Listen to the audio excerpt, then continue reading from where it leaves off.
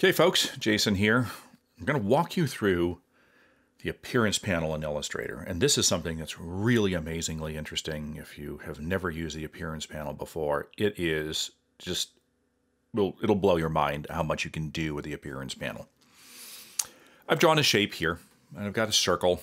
And in the appearance panel, you can see that I can adjust my stroke attributes, the stroke color, by clicking on that and applying the stroke and changing the size of that stroke weight, and clicking on the stroke link to change into the attributes of the stroke. Same with the fill. I click on the fill. I have my drop-down menu for my swatches and my colors, and so good to go here. Now, what's interesting about the appearance panel is that you can go in and you can change the opacity of these items as well. I'm going to open up these little twirlies here, and you can see that I've got the opacity of the stroke, which is really quite interesting. I'm going to beef up the stroke weight here to something big so you can see what's going on. I can change the opacity of this stroke, which then allows me to have the opacity of the stroke set to be transparent, but not the fill. And what's interesting with this is that you can see that when you apply the stroke, by default, it always happens in the middle of the shape. So a 20-point stroke gives me 10 points on the inside of the shape, 10 points on the outside. So the fill and or the stroke can be adjusted separately.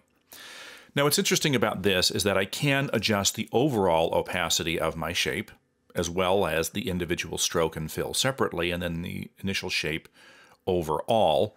And once I do this, then when I put it over something, you can see I get that translucent effect right there. What's interesting with this is this works the opposite of the layers panel.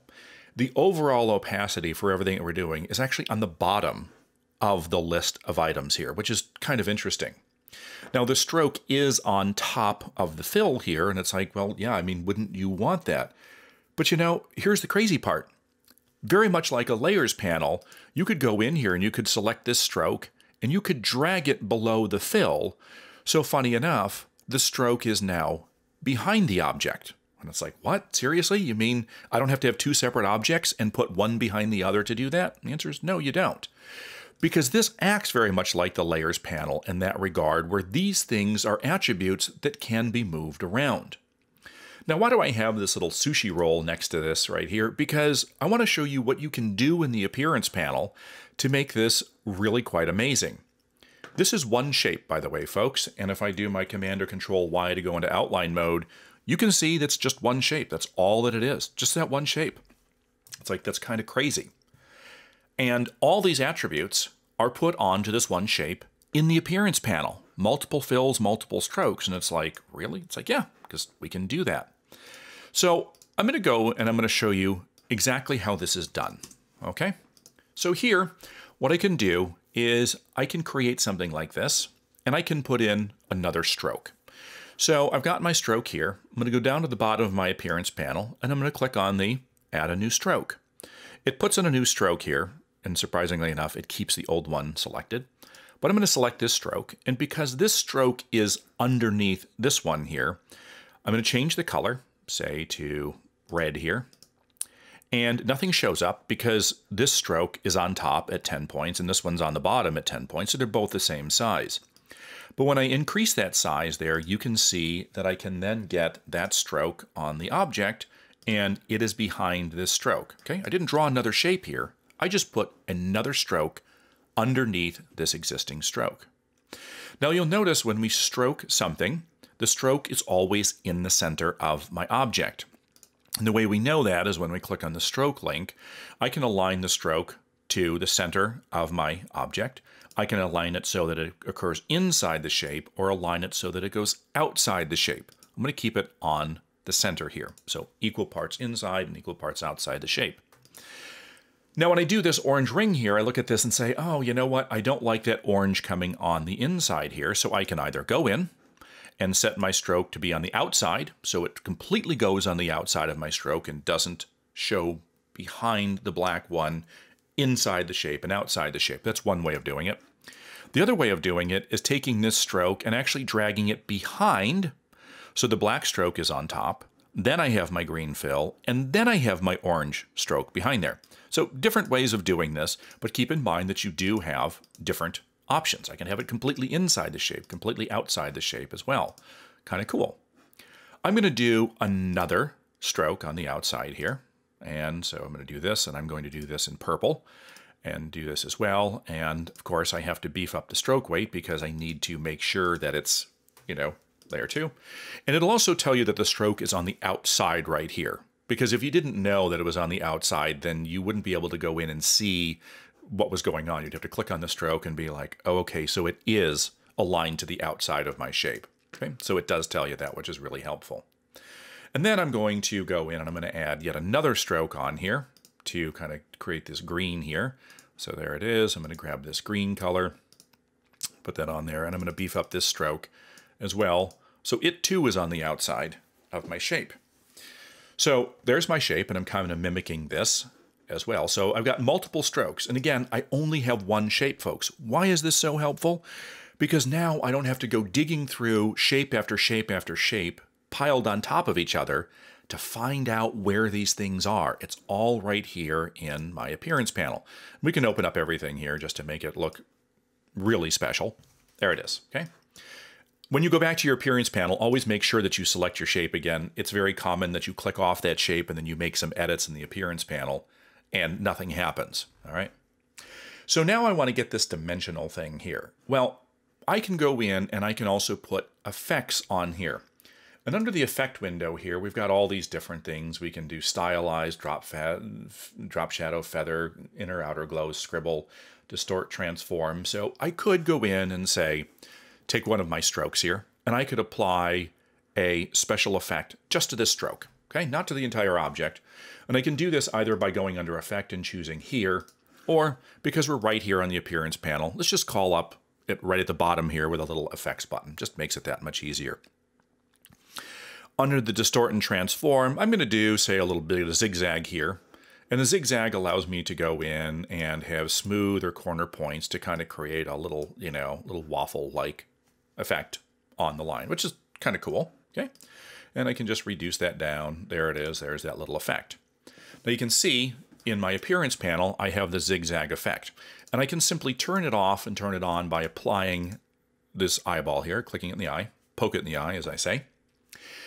If I want to edit this zigzag effect to change anything, go back here to the link, simply click on it, make sure your image is active or your content is active, and then you can go in and you can change the attributes right here on there.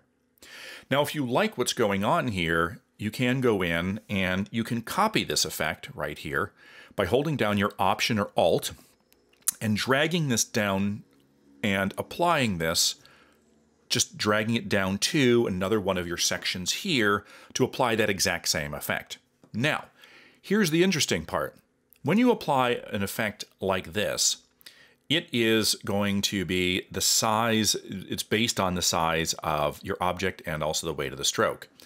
Right here, when I drag this down, I notice that it gives me a very different effect than it does here, and that's because this stroke is larger. So if I want the same stroke here, I need to go back in and I need to make sure with this zigzag, I would have to go in and I would have to adjust this in order to make sure that I get the same style and the same look and feel. It does require some adjustment. So a wholesale copy or Option or Alt click and drag from one layer to another will get you the effect, but it may not be the same simply because the weight of the stroke or the size of that particular stroke is going to cause it to be different.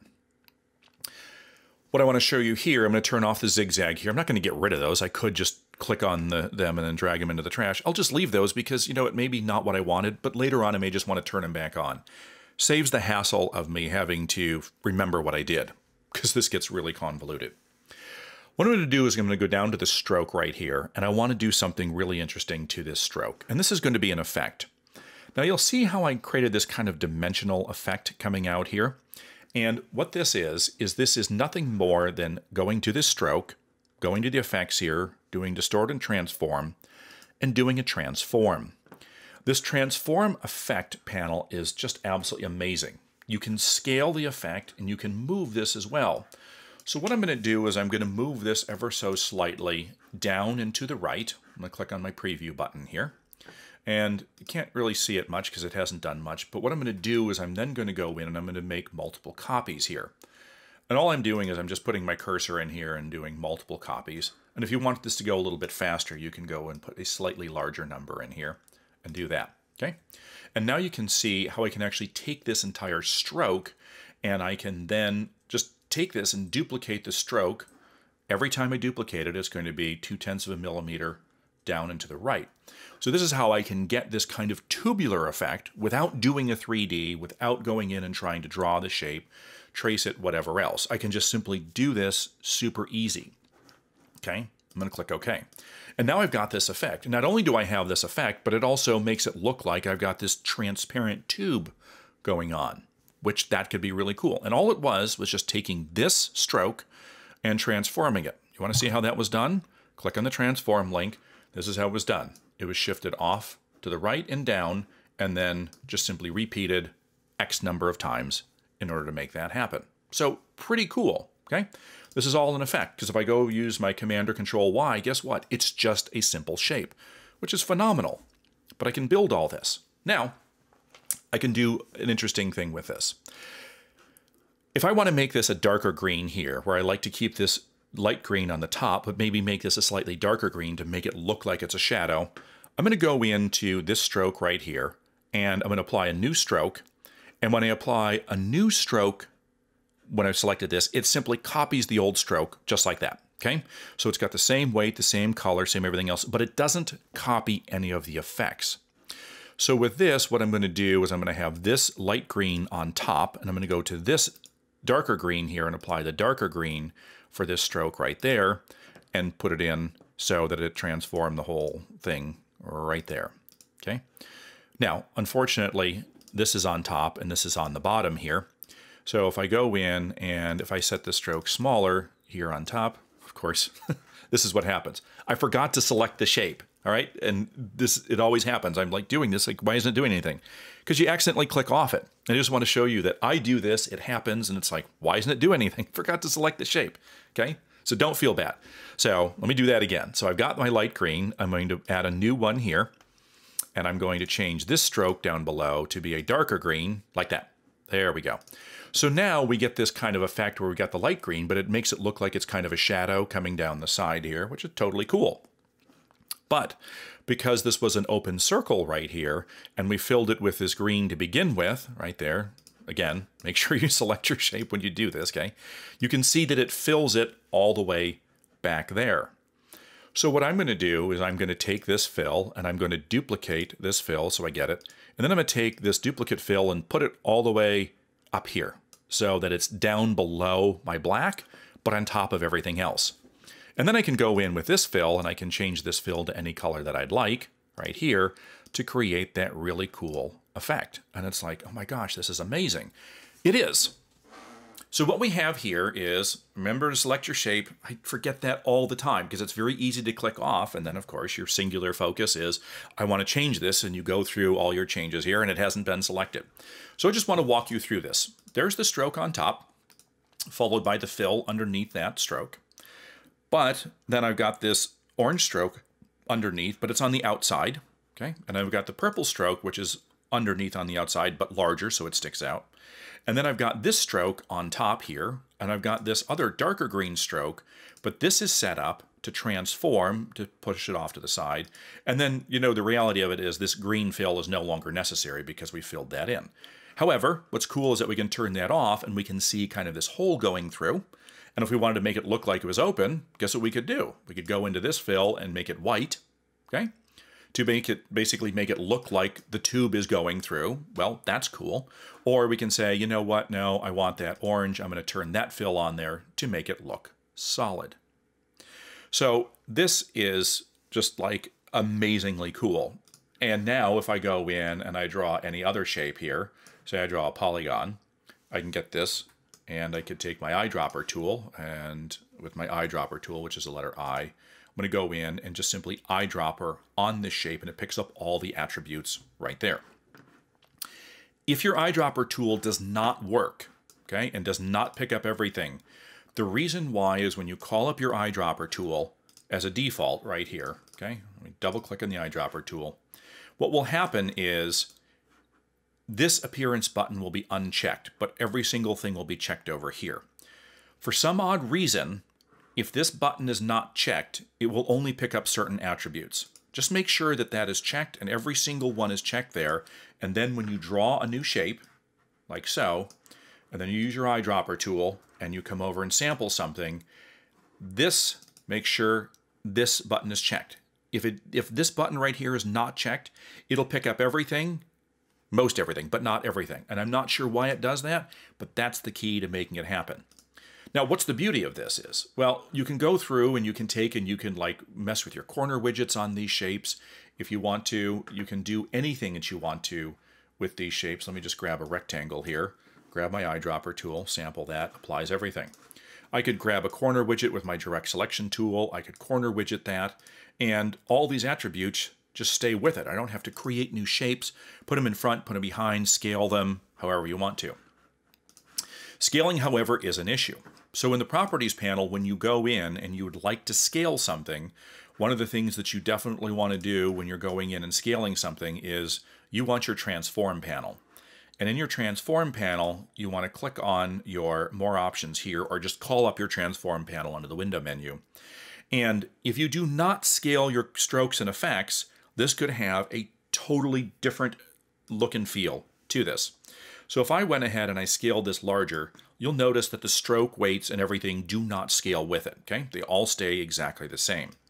All right, but as I make this smaller, it looks like this slip shadow is getting bigger, and if I make this bigger, it makes it look like it's getting smaller. It's both the same size, okay? The difference is that the object looks bigger, which makes this look smaller. If you want to go through and make sure that everything scales, go to your Properties panel or your Transform panel. If you're in your Properties panel, go to Transform, click on the three dots to show more, and say Scale your stroke and effects. Then when you scale something like this, all your stroke and effects will get smaller as it scales or get larger as it scales, okay? If you want them to change size when the overall object changes size. If you don't want it to do that, make sure you turn that off. If you don't want the corners to scale, then don't check the scale corners. If you do want the corners to scale, you can check that. So as you make this bigger, the corners will scale as you want with the size of the object, and it will scale smaller as you make it smaller. If you don't scale the corners, they will remain that same size, and as you make it smaller, it may look like the corners will encroach on the shape, whereas you make it bigger and it looks like the corners are barely even there because it's all based on the overall size. But this appearance panel is something that's truly amazing. It's absolutely awesome. I love it. It is so cool to be able to do this. But it is kind of, hard to wrap your mind around everything because each and every element on the selected item can be changed in the stroke attributes, the colors, the weight, anything that's applied to it, any effect on there, and each and every one of these has its own opacity and blending mode change here. So if you wanted something to blend differently, you could change this in the attributes. That's where it gets crazy hard to go ahead and understand what's going on. But you know what? This is how some of the really cool stuff is created. And these are all just basic shapes, folks, with all of these really cool appearance attributes on it. So that's the appearance panel, just kind of notched up a little bit more. So hope you enjoyed it. Check out my other videos as well and see what other cool things you can do because there's a whole lot more to Illustrator.